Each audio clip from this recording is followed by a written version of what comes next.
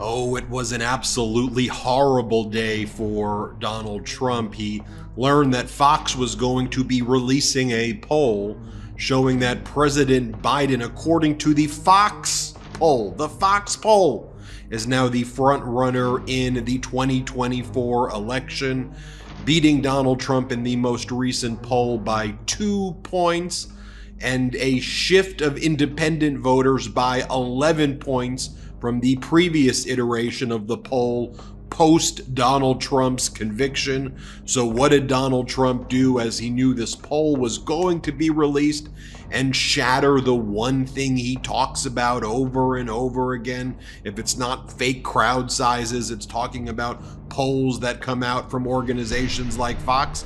Oh, Donald Trump's got to attack Fox and say that nobody should ever trust it. That's where Donald Trump's going now. He posts the following. He goes, "Nobody can ever trust Fox News, and I am one of them." Let me just pause there and think about this. Fox had to settle a defamation case for nearly $1 billion for lying on Donald Trump's behalf and spreading Donald Trump's lies knowingly, willfully, and maliciously. And because they were releasing a poll that shows President Biden leading by 2 and Donald Trump down by 2, Donald Trump goes, "Nobody can ever trust Fox News, and I'm one of them." With the weak and ineffective Rhino, Paul Ryan, on its board of directors, he's a total lightweight, a failed and pathetic Speaker of the House, and a very disloyal person. Romney was bad, but Paul Ryan made him look worse. As a team, they never had a chance. Rupert and Lachlan, get that dog off your board. You don't need him. All you need is Trump. Make America great again. Notably, just think about it. He's calling the former Republican Speaker of the House, the former top Republican. Trump calls him a dog, disloyal, pathetic, and a lightweight all in one post. Notably, when you look at the polling data from Fox, the issues that are top of mind, number one, preservation and protection of our democracy. That's the number one issue among voters. And that tells you they know that Donald Trump is trying to turn our country into a Donald Trump dictatorship and trying to normalize posts like that. Also, one of the major issues amongst the electorate, according to the Fox poll, normalcy. And posts like this ain't normal. You also have Donald Trump attacking the leader of the Freedom Caucus, Bob Good, who's trailing slightly in the Virginia primary because Donald Trump kept on posting over and over again that Bob Good, mind you, is the person who Donald Trump dressed up in the red tie, made Bob Good go through the humiliating ritual of showing up at Trump's criminal trial and saying that the judge's daughter's this and the jury's unfair and it's all rigged. So Donald Trump makes Bob Good, again, Republican who chairs the House Freedom Caucus, show up, humiliates him, and then says the next day, and then over and over and over again each day thereafter, Bob Good is bad for Virginia, do not vote for him, because Bob Good endorsed Ron DeSantis. And so Donald Trump could not tolerate that, and he demands obedience. By the way, you also have Donald Trump attacking the business community over and over again. He says that if you're a business leader and you're not 100% behind Donald Trump, then you need to be fired. Who says that? I mean, that's quite literally what fascism is.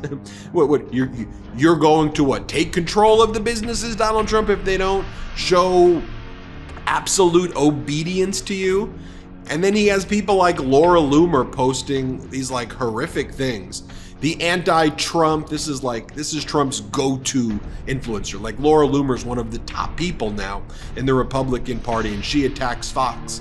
Of course, with these polls coming out, she goes, the anti-Trump GOP reps can always go suck Rupert Murdoch's C-word, though, for a spot on the board of Fox News, since they don't want to be loyal to Trump. So apparently, if you put out a poll that's not favorable to Trump, and if you don't show 100% obedience, Donald Trump has Laura Loomer, who he says, I'm going to get you loomered. He says, you don't want to be loomered. That's one of the things he says. And then she goes that if you are an anti-Trump GOPer, then you could go and suck Rupert Murdoch's C word. Again, the constant cursing over and over again. They go to the church and they curse at a church over and over again. They're chanting the words, I'm not going to say it, but BS over and over again. They go to youth events and they curse and they chant this curse word and that curse word. Donald Trump uses the F word all the time in his speech. I mean, it's probably the least of the concerns. I mean, in terms of the fact that Donald Trump wants to overthrow our democracy and wants to appoint himself a dictator. But it's symptomatic. I still think it's a very serious thing that it's reflective of the out of control nature of what's happening, that if it doesn't go their way, they whine, they say it's rigged, it's unfair, and then they just start cursing over and over and over again, cursing in churches. And then they say, look, evangelicals, what is going on here? Hey everyone, Brett here, your resident Midas coffee guy. Have you ever felt like the coffee you make at home is just missing something? Trade Coffee is changing the way you experience coffee at home. Trade curates a wide variety of coffees from the best small batch specialty roasters in the US and makes personalized recommendations based on what you like or want to try. The coffee is roasted to order and ships to you within 48 hours. Trade Coffee has completely transformed my days. I took their short quiz, told them exactly what kind of coffees I enjoy, and they've matched me with some amazing roasts. One of my favorites was the single origin blend sourced from Kenya that I received last week with incredible notes of brown sugar and citrus. Every bag that I've received is a 10 out of 10. The coffee from Trade is so fresh and it's so convenient to never have to worry about running out of coffee because I always know my next bag is going to be shipped right to my door. And you know, when it comes to coffee, I would only vouch for the absolute best. Whether you're into hot or iced coffee, dark roasts, espressos, or cold brew, Trade has you covered.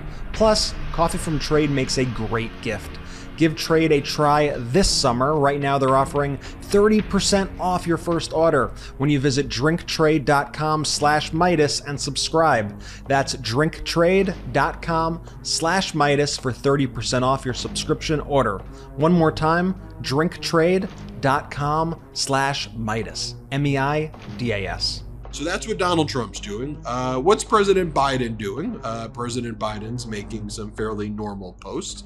A Juneteenth history lesson for Donald Trump. Juneteenth is about celebrating our history, President Biden writes. Yet Donald Trump thinks so little of black voters that he thinks we'll forget this.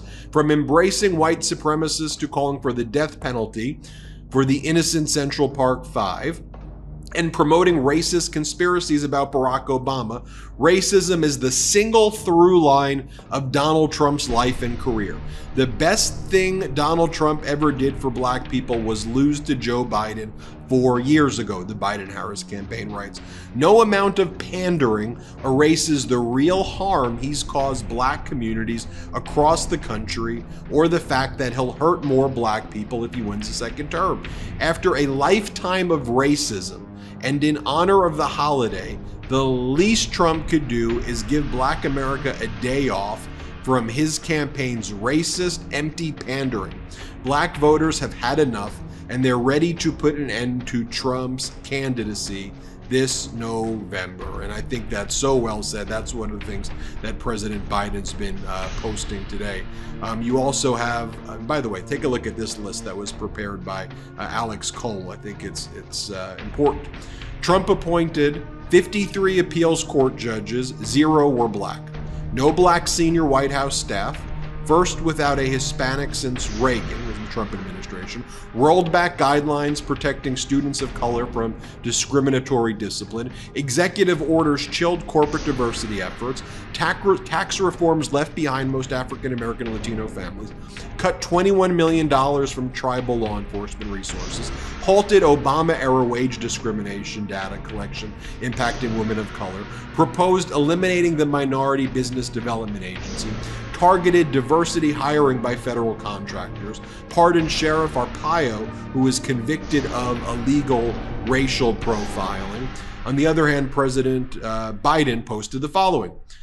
appointed a historic number of black federal court judges. Trump appointed 0. The Biden administration appointed a record amount of black appeals judges. And for Trump, it was absolutely 0. Meanwhile, you have Fox just completely whining and saying, and again, they're setting up for excuses for Donald Trump performing horribly at the debate. Let me show you right now what Hannity was saying last night. And again, it's all projection and confession. They tell on themselves with this stuff. Here, play this clip.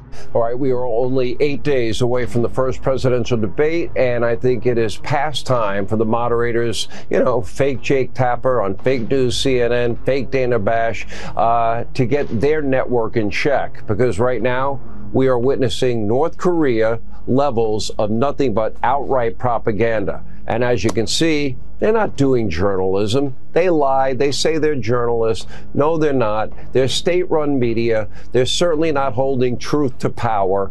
The state-run media is simply repeating White House talking points, all in what is a desperate attempt to defend their chosen candidate. Take a look. I mean, how pathetic can you get right there? President Biden also says, fact check, Biden, not Trump, has record low for black unemployment and poverty. I think that's important as well. But Donald Trump clearly reeling right now. And just think about the level of with this horrific Fox poll, what they have to do. They bring on this guy, Doug Burgum, the former North Dakota governor. And Burgum goes out there and he's like, we are currently living in a dictatorship. Right now, there's a dictatorship. And what Burgum attacks President Biden for is that President Biden issued an executive order to deal with the border because Trump ordered that there not be a bipartisan border solution. So he goes, Biden's now a dictator for issuing an executive order after Donald Trump blocked a bipartisan. Just think about it. I just think voters are sick of this, and it's not a Democrat or Republican thing. It's just a normalcy thing. Just stop freaking lying to us. All right, here, play this clip. Under Joe Biden, we're actually living under a dictatorship today, where he's, bypassing Congress on immigration policy. He's bypassing Congress on protecting our border. He's bypassing Congress on student loan forgiveness, and he's defying the Supreme Court. I mean, those are the things that authoritarians and dictators do, is they don't follow our democratic processes and they just assert their own liberal view. And that's what the Biden administration is doing. I'm just thinking about Trump posting these photos of the Constitution hugging him and the blasphemous photos of having Jesus on his shoulders. We're going to look back at this period together, and I think we're going to look back at it. No one's going to want to be ever associated with this MAGA thing, but it's so important that we stick together. Team normal, team democracy. We can set aside political differences, come together, and just call out this MAGA madness. I'm Ben Meiselas from the Midas Touch Network. Hit subscribe. Let's get to 3 million subscribers together. Thank you for watching. Have a good one. Enough! Send him to the big house, not the White House. Get the new exclusive tees, mugs, and stickers right now at store.midastouch.com. That's store.midastouch.com.